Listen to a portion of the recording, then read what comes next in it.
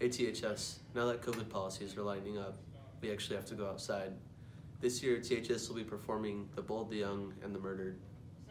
The best part about being in the play is just acting with my friends. I mean, I've loved acting ever since I was a kid, so it's fun just to do it with all my friends this year. Yes, I want to keep performing after high school. I've been performing for years and I just love doing it. It's a lot of fun.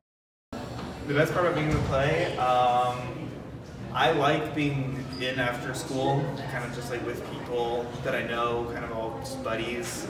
And it's kind of a lighthearted thing. There's nothing like too strenuous about it. We're all kind of friends.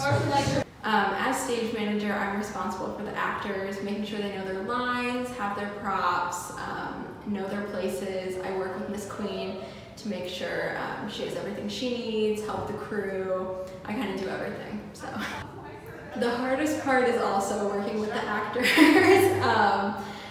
It's when they don't know their lines, it's frustrating because then I have to help them go through it, but that's just, it's all a part of the job, and the hardest part ends up being the best part. THS will be performing the show on the 11th through 13th at 7 p.m. This is Carter Winston, back to the studio.